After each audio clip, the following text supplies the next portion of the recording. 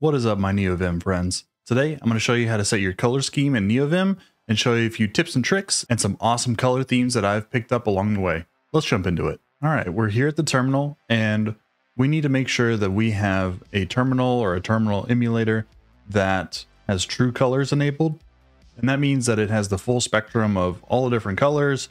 And the one that I'm using here is Kitty. I know that iTerm 2 and Alacrity are also two other terminals that support true color. So just make sure that before you do this, your terminal that you're using does support that. This is where my NVim configuration directory is. This is where it is by default in your config Neovim. Now in here, I have a few different folders, and the first one I have is init Lua, which is going to be your main file, and then Lua, which is going to be where all your plugins go or where your other custom configuration goes. For me, I have an after directory, and this is what I put all of my plugins into. So you can have an after plugin, and this will load all of your different plugins.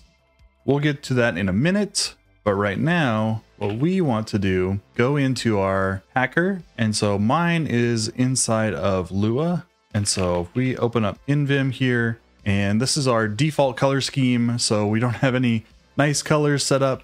So if we go into Lua, Exosiphon, and then you should have a packer Lua, and you'll notice some highlighting, and I'm getting all of this from treesitter. You also want to install a plugin that has treesitter support, so you get some nice highlighting and you don't have to configure it all yourself. So we're going to install a theme called Gruvbox, and I'll put this link in the description.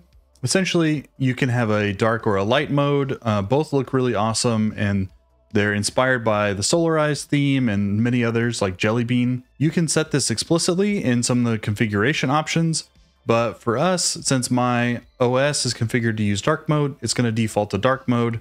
There's other ways you can configure it differently, so just check in the configuration. All right, we're going to want to grab this line right here to use Gruvbox because we're using Packer. We come back over here, then we can go down to this line and paste.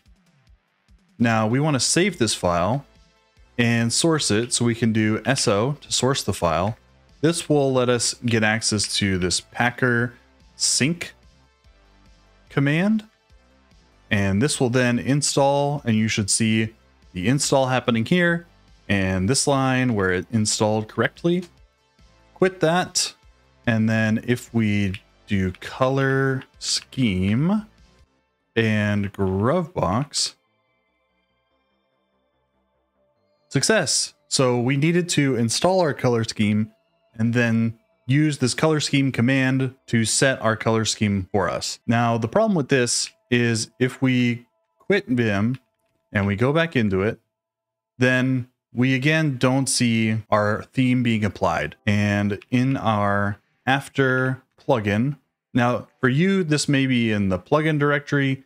I put all my stuff into after plugin because this is how you can customize or get some specific stuff. It's just a way that I've been able to customize my different themes, but you'll want to create a file called colors.lua. In here, you're going to want to add this command here where it says vim command and color scheme Gruvbox. You save this file, and we quit out of Neovim now. If we go back in, we should see that our color scheme has now stayed. It'll stay this way every time that we open up Neovim.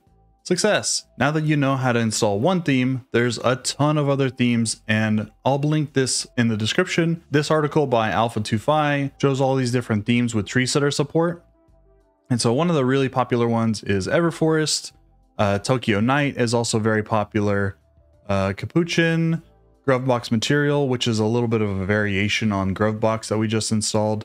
So check out these themes, play around with them, install a few of them, and if you just update the color scheme there, then you can change which one you're using. Another really awesome option is to install this other plugin called Lualine, and then this, you can also customize what theme you're using.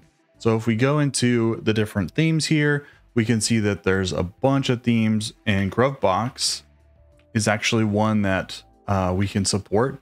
So if we go back into our Neovim config and we go into Lualine,